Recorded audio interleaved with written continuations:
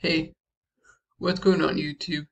I just wanted to make a tutorial to show you how you can quickly and easily calculate straight-line depreciation, double declining depreciation using formulas that are in Excel. Here you can see to the right are formulas that are from graphics that I did not personally make. Where here you can see the link to the source below. Also will be in the description. But as you can see, straight-line depreciation is the asset cost minus residual value over the useful life, and remains constant throughout the entire life of the asset. The double declining method, however, is 2 times the asset cost minus the residual value over the useful life. And because it is an accelerated depreciation method, the depreciation expense changes every year and is greater in the earlier years and less in the later years. So the SLN function only has 3 arguments. And the reason why is because the depreciation amount remains constant for every single year. So SLN, open parentheses, the first argument is the cost of the asset. With this situation is $5,000. Next is the salvage value of the asset. And third is lifespan of the assets and in years. So, and close parentheses. As you can see, it's $200. And because it remains constant for every year, it remains constant for every single period. And as a note, one thing that I'm doing is I'm doing F2 and then doing this just to lock in the cells. So Control C, Shift down arrow, Control V. And as you can see, it remains constant throughout every single year. The double declining method, however, is a little bit different because it changes every single year. So DDB, open parentheses, first argument is the cost of the asset. The second argument is a salvage. And the third is a life. However, the fourth argument is the period. So what period do you want to calculate the depreciation in?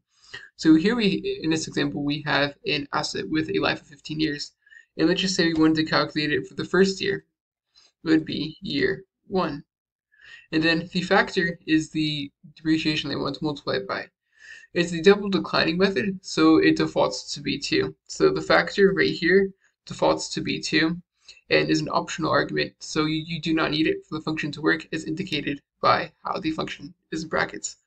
It defaults to be 2, but if you want it to be different, then you can type in 1.5, for example. But we're going to use the default 2 in this situation. Close parentheses. As you can see, double declining method leads to a larger depreciation expense and a lower net income in the first year. So we're going to lock in the formulas right here. And we're going to not lock this in one because we want to drag it down. So Control C, Shift down arrow, Control V. And as you can see, the straight line method has a depreciation expense that remains constant throughout the entire year lifespan of the asset. However, a double declining method has a depreciation expense that is much greater at the start and then proceeds to be lower as the asset changes. So now let's just say you wanted it to be monthly instead of annual. What you can do in that situation for the straight line is to multiply the life of the asset by 12. So here we have 15 years, and as you can see, in any given month, the depreciation expense is now 12. I just say for the first 10 periods instead of the first 10 years.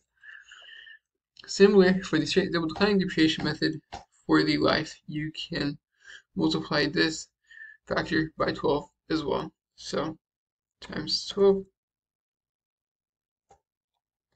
Control C, Control V.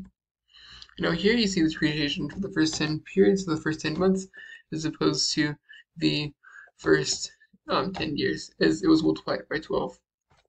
As you can see, depreciation in the second month, then the fifth, so on and so forth. I'm going to convert this back to be annual. And then just by getting rid of the 12, Control C, Shift, Control down arrow, Control V. And then I just say now with double declining to kind of show you how it would be different if we change the factor to be, let's just say 5 instead, just for fun. You can see the factor is 5. depreciation is much faster than if it was the default of 2. However, depreciation was 1.1. Depreciation is much slower. And if the depreciation is just 1, it is slower still. Going back to the default of 2.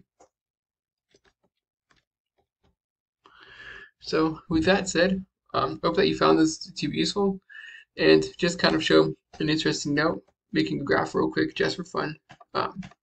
Insert line chart, and here you can see are the depreciation expenses for every single year. So it's kind of a rough graph, but as you can see, double declining, goes down, straight line remains constant, kind of random. But with that said, I hope you found this quick tutorial to be helpful, and if you did, please like, subscribe, and comment. Let me know if there's anything you want to see in future videos, and please let me know if you have any questions, comments, or concerns, and check out the links in the description for some free stock. Thank you so much for watching, and I really hope that you have an awesome day.